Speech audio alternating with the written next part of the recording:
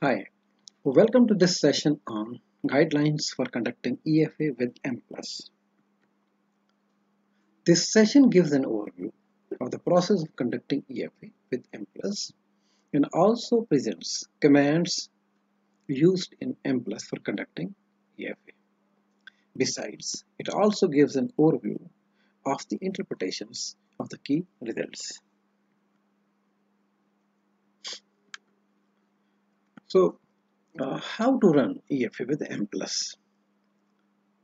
First, create a file in Mplus, then save it in a folder where your data file is located. Then write these commands: title, colon, and then here write the name of your project. Then write data colon file is equal to, here write the name of the data file. Remember, if data file is not located in the same folder where you have saved the Mplus file, then you need to give here complete path of the location of the data file. Then write variable colon names are. Here put names of all variables contained in the data file. Space must follow each indicator. However, there is one option more. So what you do, if your indicators or variables are in the form of series, typical like OC1 to OC6 and blah blah blah, then what you can do, you can simply give a range.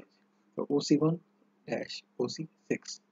So Mplus will consider it 6 indicators: OC1, OC2, OC3, OC4, OC5 and OC6. If some indicator is missing, so then another option is given below. So then write use variables are. Bring only those variables from this list which you will use in conducting EFA and paste them here. No demographic variables should be in the second list.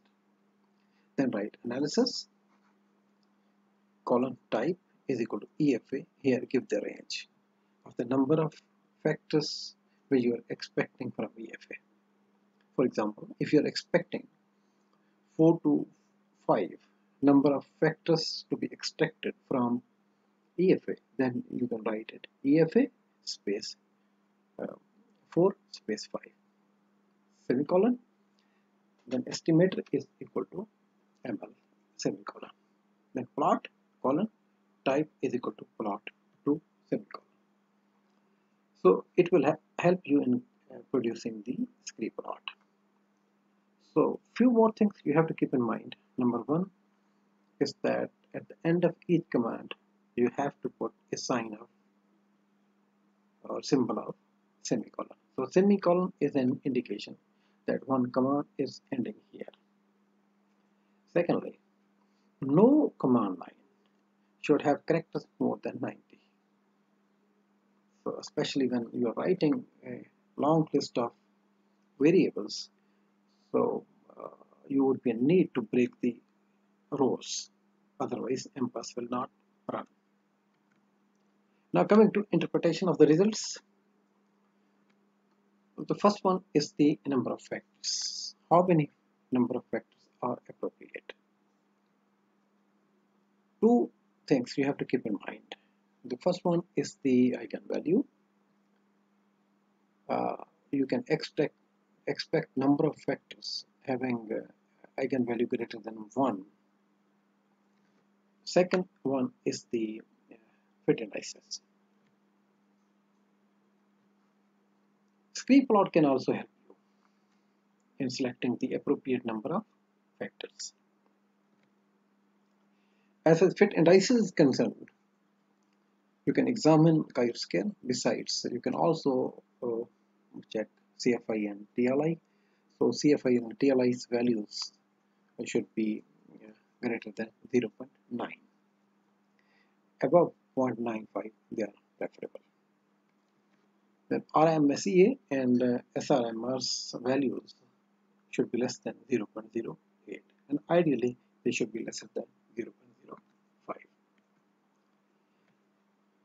Then you can also examine the loadings, and when you're examining the loadings, so first you need to check the loading size. Second one is the cross loadings.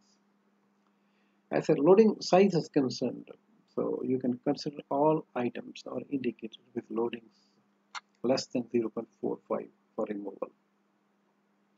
Secondly, you can also consider those items which are loading on more than two factors, more than one factors, maybe on two factors or three factors, um, with higher loadings or with smaller differences. Then you can also consider them for removal. So after doing all this exercise, it's strongly recommended that you prepare this kind of table. So where you put the values, the chi-square, degree of freedom, CFI, TLI, SRMR, RMSEA, and AIC for each options. So since Mplus runs the analysis for the range. For example, if you have given a range of the number of expected factor from 3 to 5, so it will generate three kind of results: factor 3 is exploratory factor analysis, then factor 4, then factor 5. So on the basis of these indices, then you have to examine so which one is the better options. So you check the best options.